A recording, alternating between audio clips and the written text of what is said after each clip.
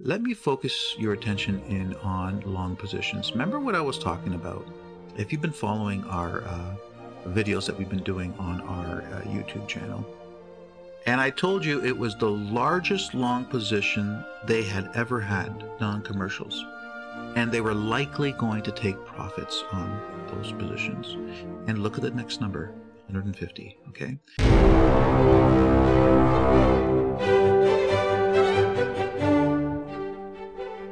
How's it going, fellow traders? Magic Trader here, and welcome back to another episode where we're going to take a look at the latest CFTC data brought to you by the CFTC, and we're going to look at the data that was released on June 25th, 2024.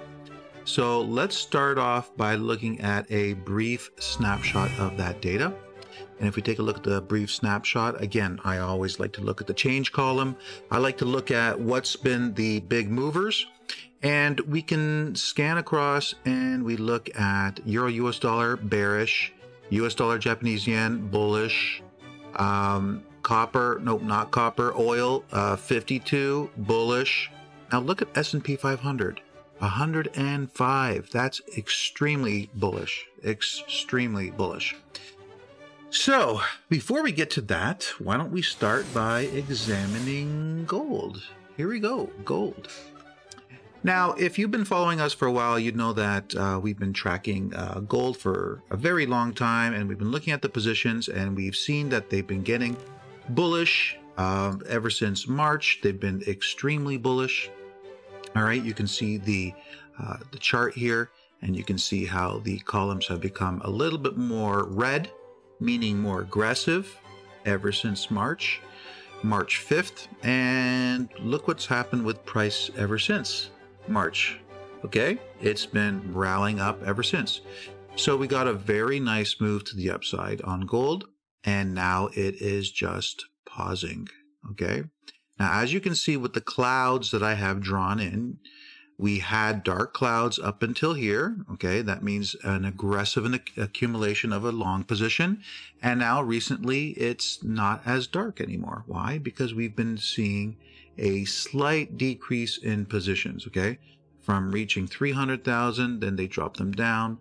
Now added a little bit back to the highs, but we still haven't reached those 300K that we had previously. But nonetheless, still very bullish. And if you look at the columns, right, we always look at these columns to see what our sentiment is. Our sentiment for quite some time was neutral until they started accumulating those long positions, and then slowly the sentiment indicator turned to bullish. So this is where we're at right now. We're bullish gold. The banks are bullish gold. Do I want to be buying right now? No, I don't want to be buying right now. Why? Because if you look at the chart, you could see that we're ranging. Okay, this is what's taking place right now. Price has reached this high and it has just paused. So now we have price just sitting in this range. Unless it breaks out of the range, I'm not interested in trading it. Am I bullish? Yes. Do I think that over time price is going to go higher? Yes, that's what I do think. But I don't want to speculate that it's going to go higher from here, because you know what? There is a chance that we could see a decline. And if price was to decline, it would decline to very nice areas of demand. And I'd much rather buy at those very nice areas of demand rather than take a loss by speculating price will go up from where it's at right now. So I'm not interested in doing that. And that's why I am waiting. Okay.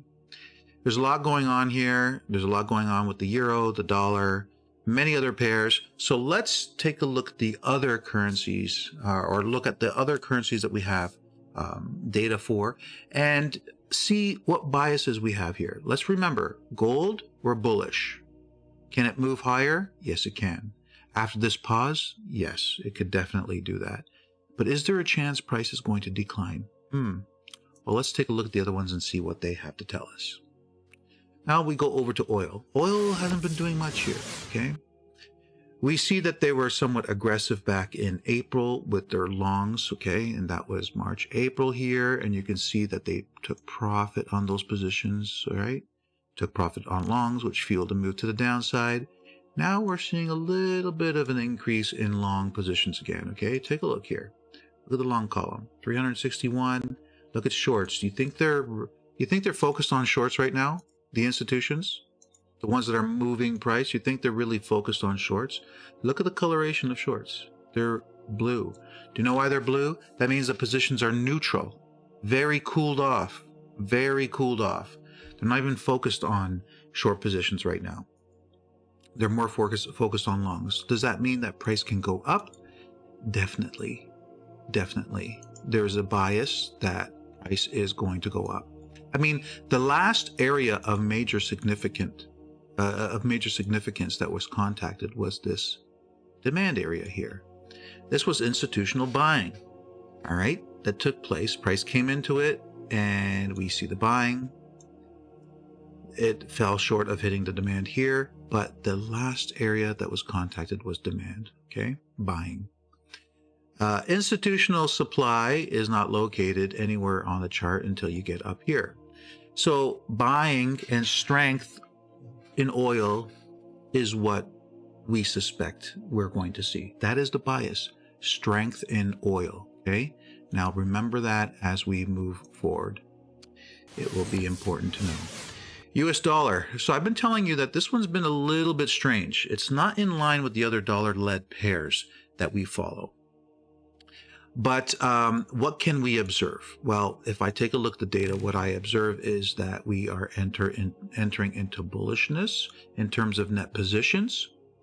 But this has happened very quickly, it seems, because if you take a look here at this column here, the sentiment, it was bearish, okay? And all of a sudden, boom, we knock into bullishness. Why is that? Well, take a look. Contracts expired just recently, and leading up into contract expirations, look what the institutions did with their short positions. 21,000, boom, down to 12,000. Very, very cooled off. Now, yes, this last week they increased them back to a little bit higher than 12 at 14,000. But since contract expirations, they've also been focusing on long positions, adding them back, okay? So we haven't seen these numbers since back here, which was in April. But last time we reached those numbers, look what happened, okay? Last time we reached those numbers, look what happened with price. Pay attention to this, because it's these details that will increase your knowledge, all right? So nothing steady in terms of longs. There hasn't been anything sustainable in terms of, increasing positions and causing price to move in a direction for a longer period of time. So it's safer to say that price is kind of ranging right now, okay? We see this predictable price action, move up, then down, move up, then down, move up. What's likely? Maybe move down. Possible. Why is that? Well, last time we were at those levels and they took profits, price declined, okay? Could they increase their shorts again as price declines? Yeah, it's possible. So do I have a slight bearish bias on the dollar? I do. I have a slight bearish bias. Very, very difficult to determine direction with what we have here.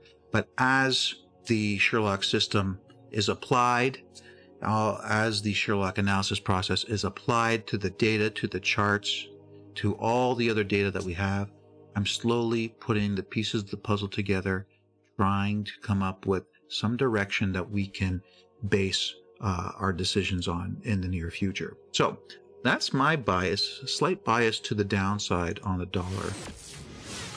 Now Aussie. Look at this one. This one for the longest time has been doing the same thing. And we've been tracking it with our clouds. And what we've been seeing is that they've been adding to short positions, then taking profits. Adding to short positions, and then taking profits. And it's been the same thing over and over and over again. It's actually quite bizarre. I don't think I've ever seen anything like this run this long. I really haven't. But we are inside an institutional area of demand, and it is holding. And something very interesting here, we have this bullish engulf. Price came down towards this area, and we're seeing that push to the upside again. I have a bullish bias on the Aussie, even though they haven't been focusing on long positions for a very long time. I do have a bullish bias. And one of the interesting things is, if we look at the data on the left-hand side of the screen, you'll see I have data on this chart that goes back to November 21st. And if we look through long positions, this last week's data is the biggest long position we have seen since November 21st, 2023. That's a pretty long time. So does it mean something? Don't know. But isn't it interesting how we're seeing a little bit of a sign, a little bit of evidence to suggest the dollar's going to drop? Yeah. And so if that happens, then we would likely see a rally up here. Biggest long position? I'm suspecting we might see a push to the upside. All right, guys, you see what I'm seeing here? USCAD. This one's a good one. This one's a good one. Let me focus your attention in on long positions. Remember what I was talking about? If you've been following our videos that we've been doing on our YouTube channel, I hope you are, because you'd be learning a ton about how these markets work and the players that are actually buying and selling and causing the movements, the major movements in the markets here. So just recently we reached 170,000. And I told you it was the largest long position they had ever had, non-commercials. And they were likely going to take profits on those positions. And look at the next number. 150. Okay, so they indeed took profits on those positions because they closed out 20,000. 20,000. Okay, that's huge. Are they focusing on shorts right now? Not really. Okay, not really. Look at the coloration of the cells here. Very bullish. Yes, very bullish. Well, they have like a record size long position. Okay, but this doesn't mean you should be going long. So what do we see? Well, what we know for a fact is that usually when non-commercials reach maximum size, they tend to take profits on those positions.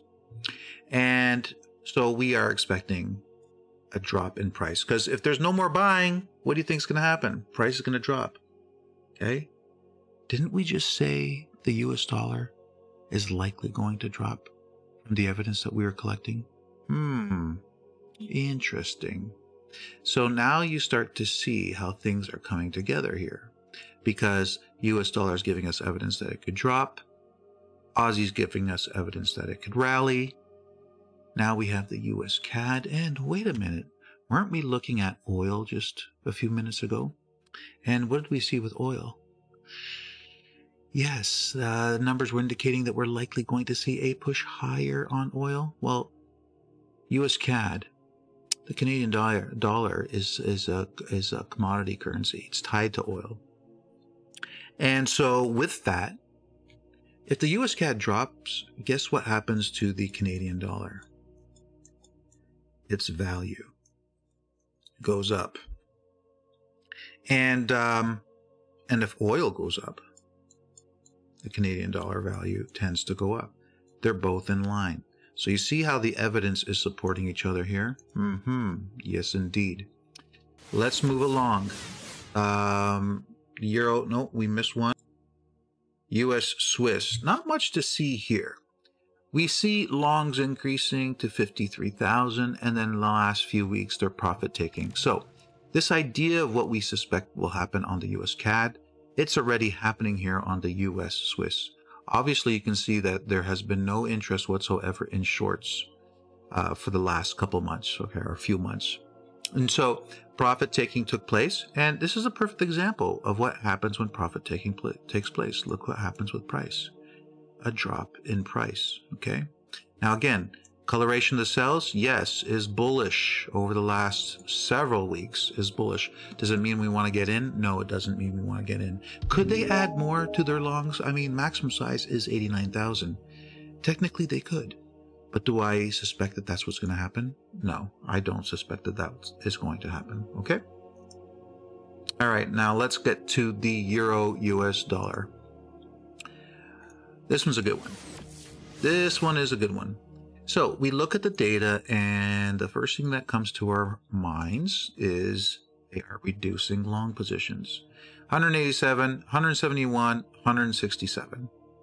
Now at the same time, look at what they're doing with short positions. 121, 144, 163, 175. So I know there's this thing that when your typical average trader, when they see this data, they're thinking to themselves, they're closing out longs and they're adding shorts. They're probably planning on dropping price right now. But let's keep things into consideration here. When we look at the coloration of the cells here, what do we see? Do you see any significant colors over the last few weeks? Not really. A little bit bullish, yes, back in June, okay? They were a little bit bullish, but that's because they were aggressive with their long positions. Now they're taking profits. We're seeing neutral, okay? Neutral coloration of the cells here. And let me point out something else to you. Take a look at this. Let me erase this, and let me get this, and boom. We look at shorts. Look back in April 23, 177,000. Is that where we're at right now? Yeah, pretty much. April 23, folks. Let me show you the chart. April 23, March, April. Here. Look what happened when shorts reached that amount. They closed them off, which caused price to rally. And now we're at that same spot in terms of the data. So, bullish bias? Yeah, I do have a slight bullish bias here. It's not that there's a strong trend here. We don't see significant buying taking place. So, to have pinpoint accuracy in direction of price at this stage is very difficult. But by looking at all the evidence and putting the pieces of the puzzle together and trying to come up with some kind of direction that can guide me and my understanding of why price is doing what it's doing, I look at this and I can't help but have a slight bullish bias. All right, so I look at this and I'm like, yeah, it looks like it's probably going to go up in the next week or two. All right, so keep that in mind as we head into the next week. Pound, look at this. So pound, they entered into massive long positions here back in March. Then they couldn't take them anymore, so what do? Profit take. Okay, now they got back up and 110, 105. Now they started to profit take, and we got the slight drop in price. Now, could they continue profit taking and cause price to drop even further? Yes, they could. But pound and the euro, they're likely going to stay somewhat in line. Now, we've seen some movement in the pound, and especially this year, taking off and doing its own thing, actually dropping further than the euro, making moves before the euro. So I would suspect that it's going to be more in line with what the euro is doing, but I also am aware that it can go off and do its own things. Right now, I look at longs, I see them somewhat aggressive. Can they continue to add? Sure they can. Maximum size is 135,000. They can continue to push, and we can see a rally up in price like this. But there is a chance we're going to see a sell-off, and there could be pressure to the downside. Okay? There is that chance. I wouldn't be trading the pound right now, is what I'm telling you. US dollar, Japanese yen. What a mover. Unbelievable. Isn't it just unbelievable? Well, look. Let's take a look at the data. Last time we got super aggressive with long positions was back here in April. Okay, in April. And what happened? Massive profit taking. I told everybody, I warned everybody, massive profit taking. They're reaching maximum size. They're going to profit take. And look, they're profit taking right down into an area of buying. Then they came in and bought this up. Now they're buying it here. All right. So reaching 208, could we see a decline at some point? Yes. Yes, indeed. We definitely can. But if it declines, it's going to decline right to an area of buying. The banks are buying this one, folks, very aggressively. US Japanese yen is being bought up aggressively. And until areas of demand are no longer in play and supply zones are in play, I am not bearish this chart. Okay. Now, do I think eventually it's going to drop? Yes, I do. Obviously, eventually it's going to drop. What about the timing? I have no clue. I have no clue. This is its own beast. So I will wait until the charts tell me when it's going to drop, and then I will take part in trades at that point. Kiwi, all right, take a look. Long, super aggressive, 43,000, okay?